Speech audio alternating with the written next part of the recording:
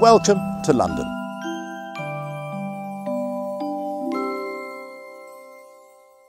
Welcome to the History Lord channel. You join me here at a rather unusual memorial in London. We're actually in Park Lane. This is Brooks Gate, and this, as you can see, is a memorial to animals in war. Now, the idea came around in the late 1990s, and it was a book by Gilly Cooper, and it was called Animals in War.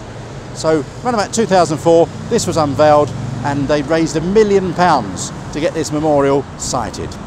The sculptor was David Backhouse, and his idea was that these two pack mules would be going through the gap in the wall. The pack mules are made of bronze, and the wall is made of Portland stone.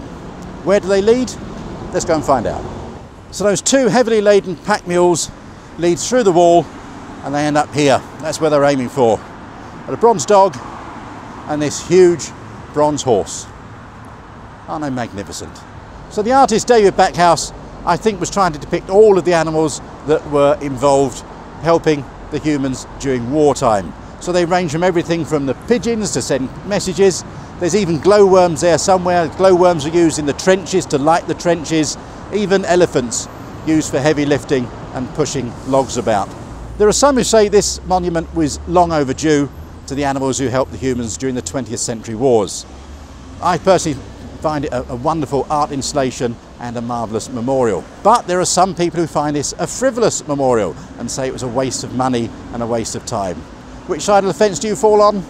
That's entirely up to you. Well, if you've enjoyed today's video, then please do subscribe. And if you want to find out when the videos are uploaded, please hit the notification buttons. That's down there somewhere.